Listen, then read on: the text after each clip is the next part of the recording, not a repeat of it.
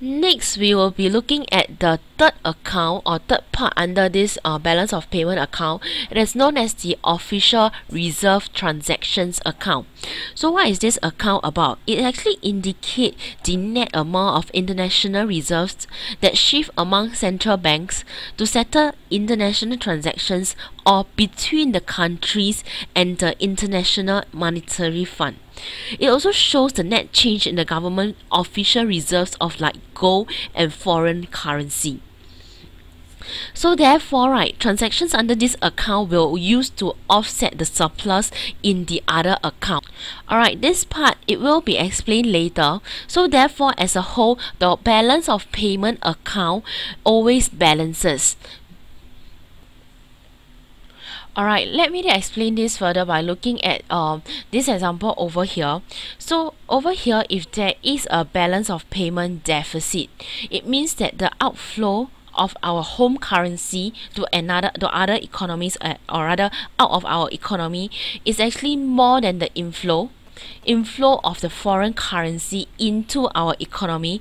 It will be a downward pressure on our exchange rate.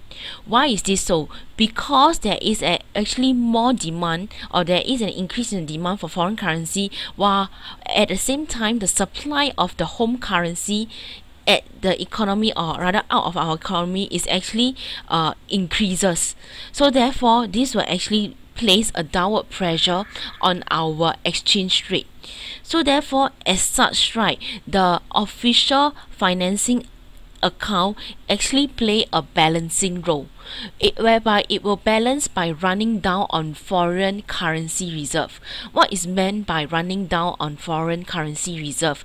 It means that right now for this account itself, right, there are foreign currency reserve, and they will sell this reserve, this foreign currency, to the other economies in return for the home currency. So they will sell, running down the foreign currency reserve means that you will sell the foreign currency reserve in return for the home currencies. Then because of this, right, it is actually recorded as inflow of money, because you sell for the home currency, and therefore it is actually inflow of home currency into this account. So this is actually counted as inflow of money to balance the account. So on the other hand, if there is a surplus, meaning to say that the outflow of our home currency is actually less than the inflow of the foreign currency, there is a surplus. Okay, due to this surplus, right, there will be an upward pressure on the exchange rate. Why is there an upward pressure on the exchange rate? This is because the demand for the local currency, or the demand for local currency, is actually higher than the supply of local, or rather you can call it home currency. Then therefore, in order to increase the supply of the home currency, the authority will actually buy the foreign currency reserve. The authority will actually buy the foreign currency reserve by using our home currency. So in this case, right, the like let's say for example, Singapore will actually buy the foreign currency reserve by giving away Singapore dollar in a way. So therefore, we buy foreign currency reserve by giving away Singapore dollars to the economy, or rather to other economies, and hence therefore this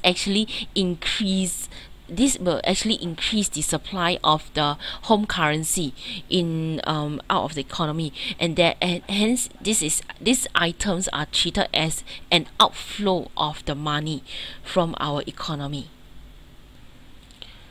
So next, although the overall balance of payment must balance, the individual sections, as we mentioned over here, it could be the current account, capital and financial account, it did not need to be balanced. It could be deficit or surplus.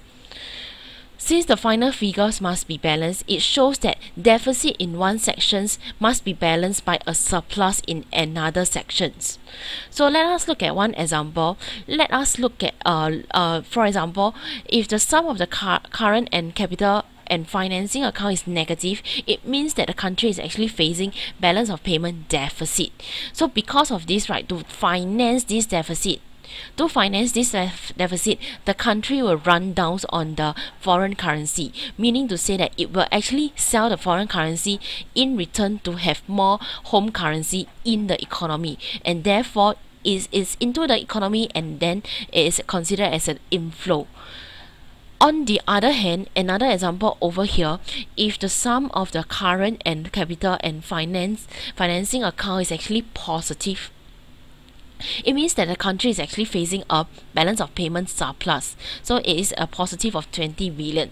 So to offset this surplus, what the government will do is to buy the foreign currency. They buy the foreign currency by using home currency, and therefore this home currency will go out of our economy, and therefore it is actually a negative 20 million. Alright, let us do a simple recap.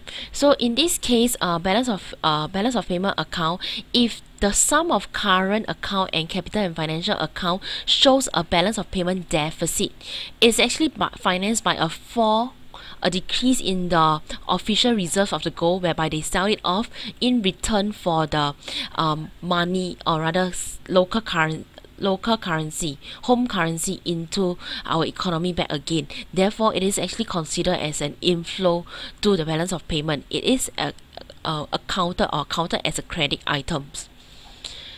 So therefore, the balance of payment account will balance.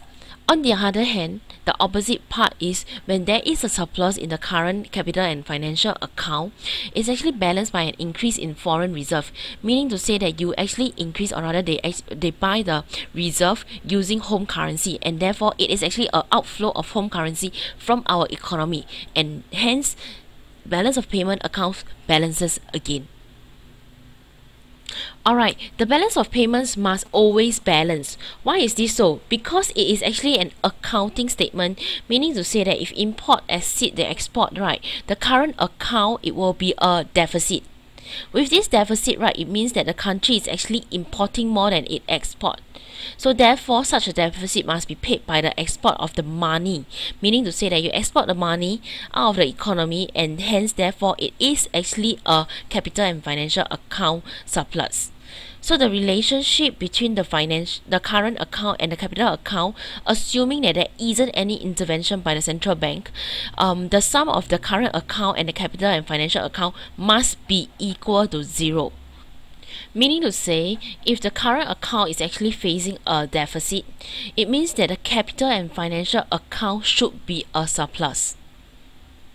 On the other hand, if the current account is having a surplus, the capital and financial account should be running having a deficit.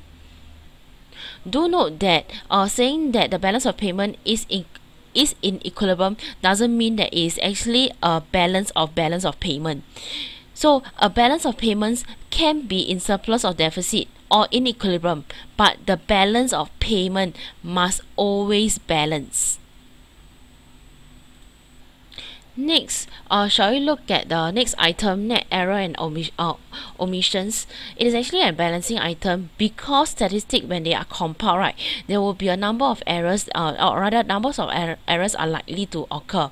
So therefore, as a result, due to this incomplete and inaccurate records, right, total credits and debits may not be equal. So then the balancing items represent the total errors and omissions which is required to bring the recorded BOP into balance. So it is actually to correct the statistical error. So if there is a plus sign, right, it shows that there are more foreign currency has been actually received, or rather less payment have been made to other countries than the recorded items. On the other hand, if it is a negative sign, it means that less foreign currency has been received, and then it could also means that more payments made to the other countries than the recorded items. So therefore, this part, right, this section is actually to look at the possible error to account for the statistical compilation of the items itself. So as I mentioned earlier on, when there is a balance, it doesn't mean that it is at the equilibrium. BOP always balance, but it doesn't mean that it is always in equilibrium. When a country enjoys a surplus, there must be a corresponding deficit somewhere in the world, i.e. it could be the trading partner is in a deficit. What does this mean? Let us look at, before we look at that, right, let us look at the BOP status of Singapore in year 2009 and 2010. So over here, right, the goods balance, service balance, income balance, and current transfer balance, it is actually under the current account. On the other hand, capital and financial account, it is actually running a deficit for 2 years, 2009 and 2010.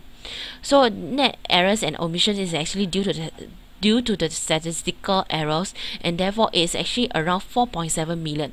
It could be a lot from an individual point of view, but as a whole economy, this is actually not a lot as compared to the overall 50.8 million and 67.4 millions. So the overall balance is actually 16.4, 57.5, meaning to say that, so these figures means that in year 2010 there are more international trade transactions in year 2010 compared to year 2009. Alright, as I mentioned earlier on, when a country is facing a deficit, there must be another country or the trading partner will be facing a surplus. So let us look at this example. In the case of US, right, it's actually facing a trade deficit, meaning to say that what they sell abroad is actually less than what they imported from the other countries. So this deficit is actually fueled by the continuing needs for their foreign oil and imports of consumer goods and items from China and other countries. So the import is actually more than the export. Therefore, this explains the trade deficit. So on the other hand, if we were to look at China, the context of China in response to the US trade, meaning to say that US actually imported items like petroleum products and items from China. In this way, there is a growing share of the US merchandise trade deficit. It means that they are actually US is actually importing more and more products from the other part of the from the other rest of the world. It could be petroleum products from those oil producing countries, and it could be the consumer items from China, made in China. On the other hand, we look at the context in China itself. So over the years, right, there is an increase in the export as the export over here, it is represented by the green bar. So you realize that later part of the year, or rather the export is actually significantly larger than the import. So in China itself, it is actually facing a trade surplus. To summarize, China itself is actually facing a trade surplus. So next, this is, yes, to summarize everything, to look at the US current account deficit actually mirrors the surplus in Asia and the oil exporters, because as I mentioned earlier on, current account in a country, when there is a current account deficit, right, it means that in the other country or the trading partners, there is a surplus in their current account. So over here, one of the significant trading partners for US is actually Japan, emerging Asia, and oil exporters. So because these are the major items that US import from the other countries, and Japan and Euro areas like the EU, Euro area, right, these countries are the main trading partners with United States. Alright, to summarize today, we actually look at the structure of balance of payment account by looking at these three accounts: current account, capital and financial account, and official reserves and transactions account. These official reserve and transaction accounts is actually play a balancing role by the government. So when the sum of the current account, capital and financial account is actually less than zero, there is a balance of payment deficit. When it's actually more than zero, it is actually a balance of payment surplus. Both statuses, it means that the balance of payment is at this equilibrium. Let me repeat again. So when the sum of these two add up together is less than, whether it is less than zero or more than zero, it is a deficit and a surplus. It means that the balance of payment is actually at this equilibrium. Alright, for it to be at equilibrium is whereby deficit in current account is equivalent to the surplus in capital and financial account, so it should be equals to zero. So that's it for today. The next lesson will go through the causes, problems, and therefore how to correct balance of payment disequilibrium. Thank you.